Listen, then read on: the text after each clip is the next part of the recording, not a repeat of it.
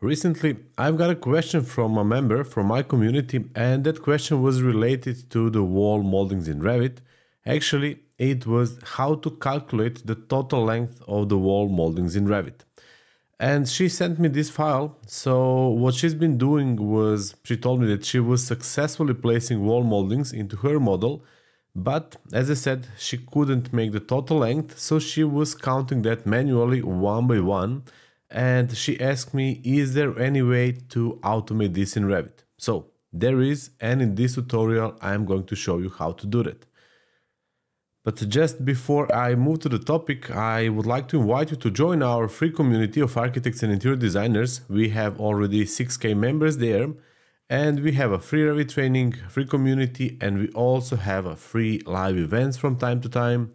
And by the way, the most important thing is going to be the free Revit workshop, which we are going to host from March 17th to 28th. We are having the limited spots for that one, so just hurry up, sign up to our platform and reserve your spot.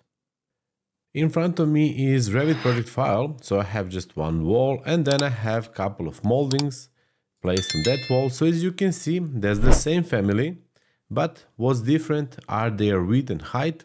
And if you may wonder how I made this family, just take a look at the card above. I made a video about it a while ago, and it's going to be perfectly clear to you.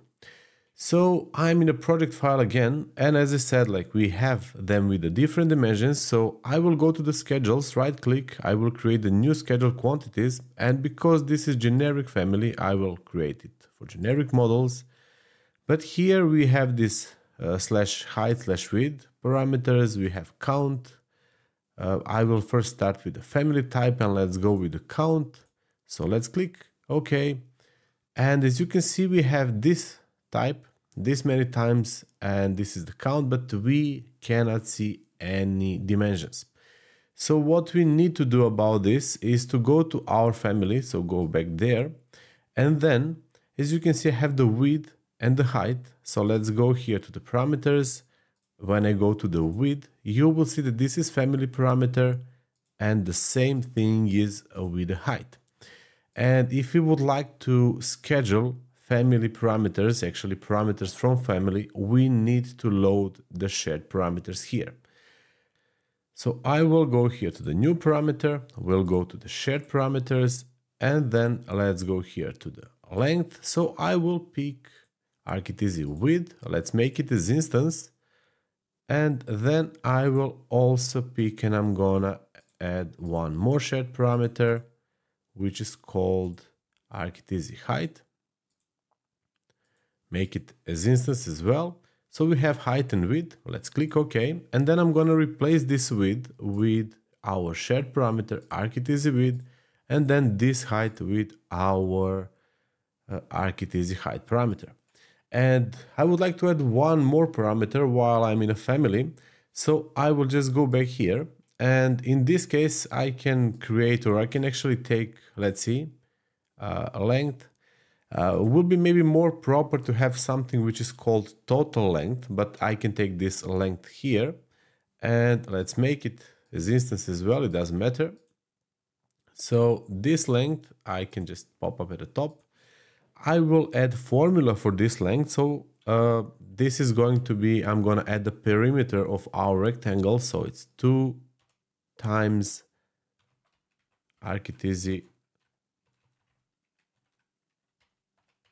width plus 2 times Arkiteasy height. So let's click apply, and then you see that we got the value, and that's the perimeter of our rectangle. So hit OK, load this into the project, override the existing volume parameter, so it doesn't matter, I can just make the height here 1.5, 900, the same here. And then I'm gonna make those two 1.2, 1.2 as it was. So when I go to our schedule, when I go to the fields, now I'm able to add Arkiteasy height, length, and width. Let's put the length at the bottom, and let's go for a count. So I can then go to the sorting and grouping, and then I will first, let's say, go by height or by width.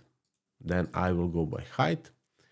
And let's click and ground totals. So let's click OK now.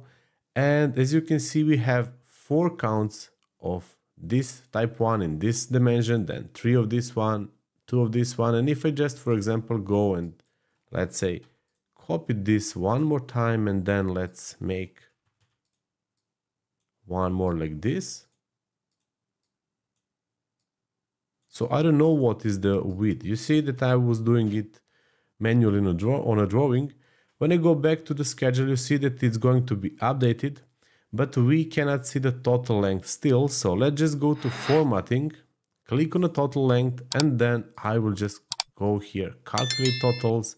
So you can see that we have the full length of all our moldings in our Revit file.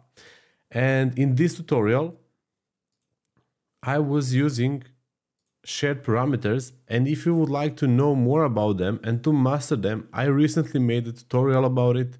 So just go to Arkiteasy page, watch Master Shared Parameters, and this tutorial is going to be perfectly clear to you.